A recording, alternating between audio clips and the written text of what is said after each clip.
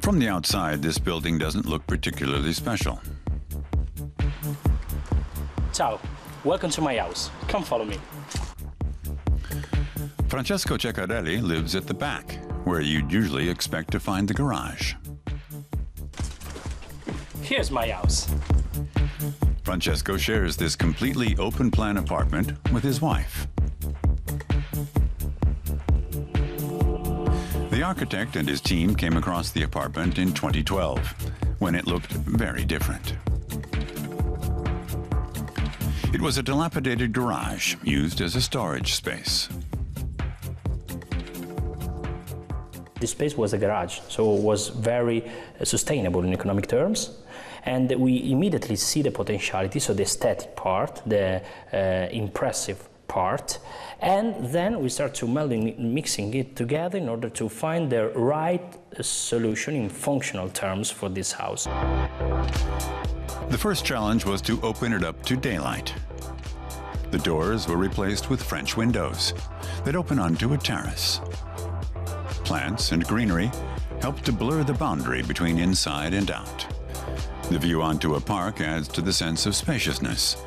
There was no need to install a heating system. The pipes on the ceiling provide warmth from the apartment block. We try to maintain this industrial atmosphere, industrial identity, while maintaining this open space, as you can see, and concentrating the main services in the middle, in this black box. Inside the black box is the bathroom and a Turkish bath.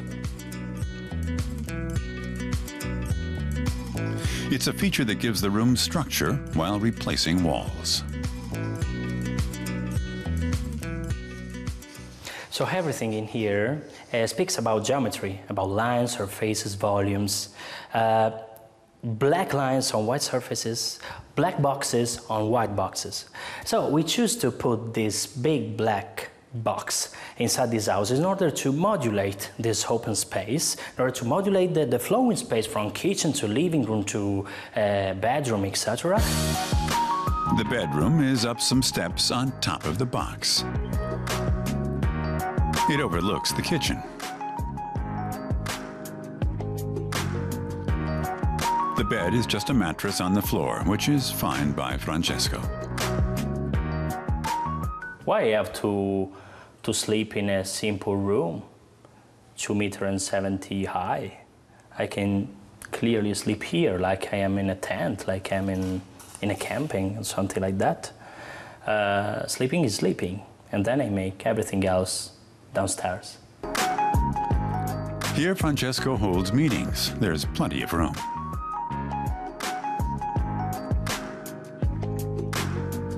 The huge wooden table is custom made, as are the kitchen fittings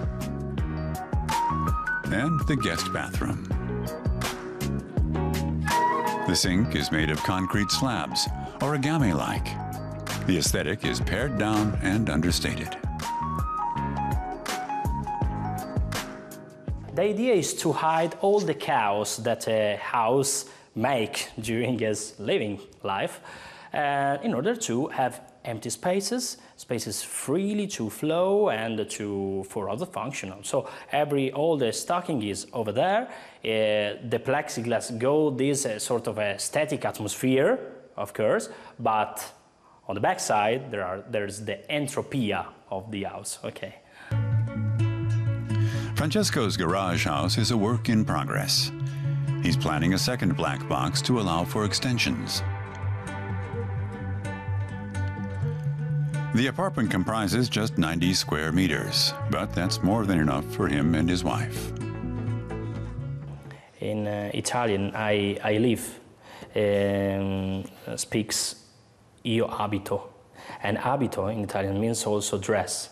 So the idea to live like a dress, so a house that really fits you, like a perfect tailor-made dress, for us is the main goal. Francesco Ceccarelli has created a home that's snug and stylish, practical and affordable. Living in a garage sounds like it would be scruffy, but not in this one here in Bologna.